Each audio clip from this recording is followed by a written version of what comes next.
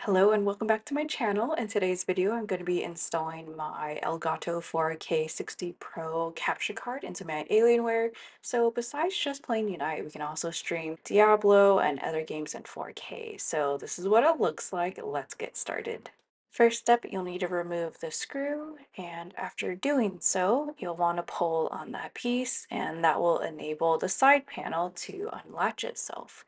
So you'll want to gently remove the side panel. This for me was a little bit harder than expected, and if you're like me, the PC will be quite dirty, and that's a good opportunity to clean it. So that was the sub step that I did after this, because whoa, that is very dirty.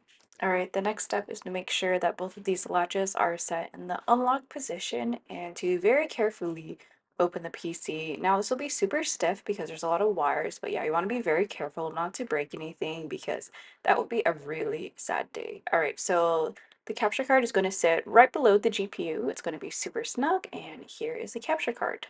Alright, next step is you got to pull out this back piece. It was very easy to slide out. I was a little bit surprised by that in a good way. And next step, you're going to slowly and carefully insert the capture card right below that GPU. It should be a nice and very snug fit. And here I'm going to show you how it looks. Oh, it looks nice and sleek. Cool, the hardware is now installed, and now it's time to close up this PC and test it out.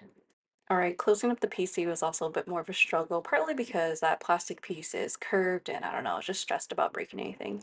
Alright, so now the PC is back and settled, and I had forgotten to install the software first. I had to go do that. Yep, so these are the steps to install a Elgato capture card. If you have an Alienware, I'm not covering the software part because I was a little bit lazy and I didn't film that, so let me know if that would be useful and I can do one. Hope this video was somewhat helpful, and I will see you in the next one. Thanks for watching. Bye.